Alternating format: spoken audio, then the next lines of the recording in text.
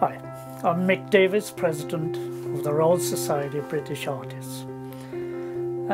Today I'm in my studio and I'm going to talk about one of my works. Okay, it's something that I don't often do.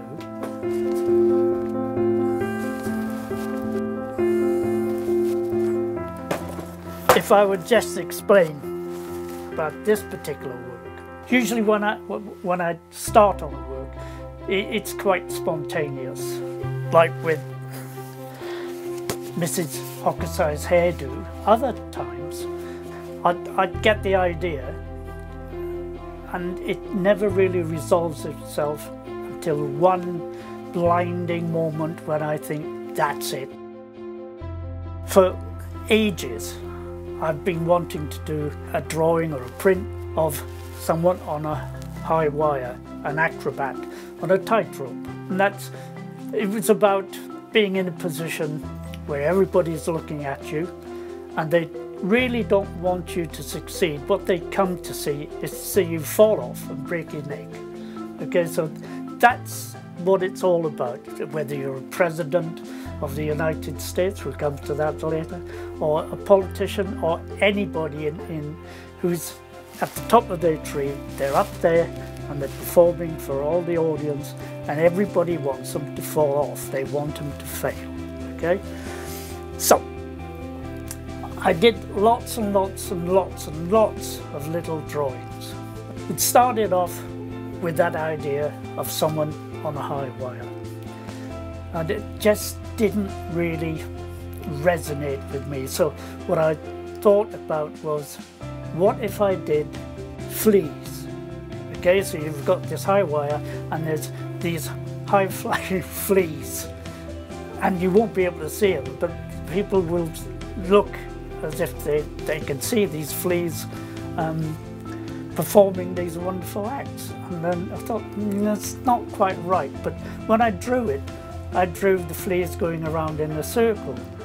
So eventually, I'm talking about after about a year or two, thought, hang on, why don't we do the circle of light? Okay. Now, I'm getting ahead of myself here, because this time last year we were in lockdown.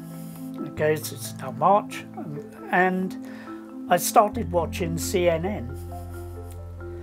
And on CNN I saw this absolutely astounding person called Donald Trump, who, as far as I can see, was the biggest liar. I'm not sure you'll be able to say that, biggest liar in the whole world. He was telling everybody this is fake news, this, I didn't do this, I didn't say that, when he obviously did. And if people didn't agree with him, then he'd get rid of them and he'd get his own Justice Department. It was amazing. There was 70 million Americans trying to elect an autocrat, where the rest of the world were trying to get rid of theirs. It didn't make sense. So that's what this is about. Okay, I then got, it was all that the idea that it's all about the big lie. So you do all these people, all the clowns, okay, all dressed up perfectly, and they've all come to see an invisible funambulist. Now, a funambulist is a tightrope walker, an acrobat. So when I said about the circle earlier on, that was how I was going to show that's where the invisible person was. So it was the big lie, okay? And people were asked to come and see this show, this most fantastic acrobat in the whole world. There's never been anybody like it in the history of acrobats.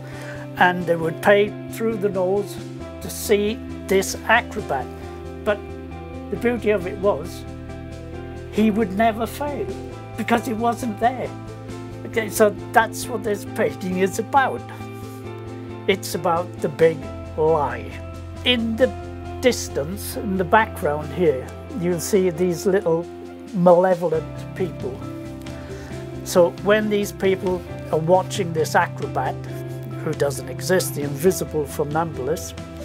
They're there nicking their money, their jewellery, bleeding them completely dry. That's it, that's the basis of it. So after this one we come to the final part, which is the colouring in. The actual clue to the painting is in this little border, and it is simply this. If it looks like a duck, if it walks and squawks like a duck, then it's a duck, except in this case it's a chicken. In the background you have these little malevolent, evil looking creatures who are there robbing the audience as they're preoccupied looking at the show. I actually kind of like the two bits at the side. That's very important, getting the curtains in. In fact, if I have to say there's one part of this painting which I really love, it's the curtains. So I guess you could say that this print is a testament to fake news and gullibility.